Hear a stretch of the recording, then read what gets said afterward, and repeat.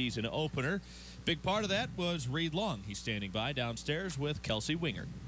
Thanks, Tommy. Just like you said, I'm here with our player of the game, Reid Long. Now, Reid, let me get this straight. You're a true freshman. Yes, you were recruited as a pitcher. You went 3 for 4, 4 RBIs, 1 triple away from the cycle today. How are you feeling right now? Oh, I feel pretty good. I mean, I'm kind of away from my actual pitching position, but I feel good in the outfield, and I felt pretty good at the plate today. Now, did they just throw you in an outfield, or was that kind of a planned thing for you to start playing for them there?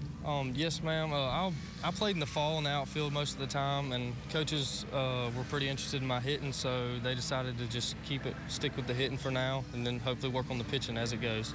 And I know you told me that you didn't have a career home run until last weekend, and then you get one this weekend. So what's going on? Did you change something in your stance? You just feeling it right now?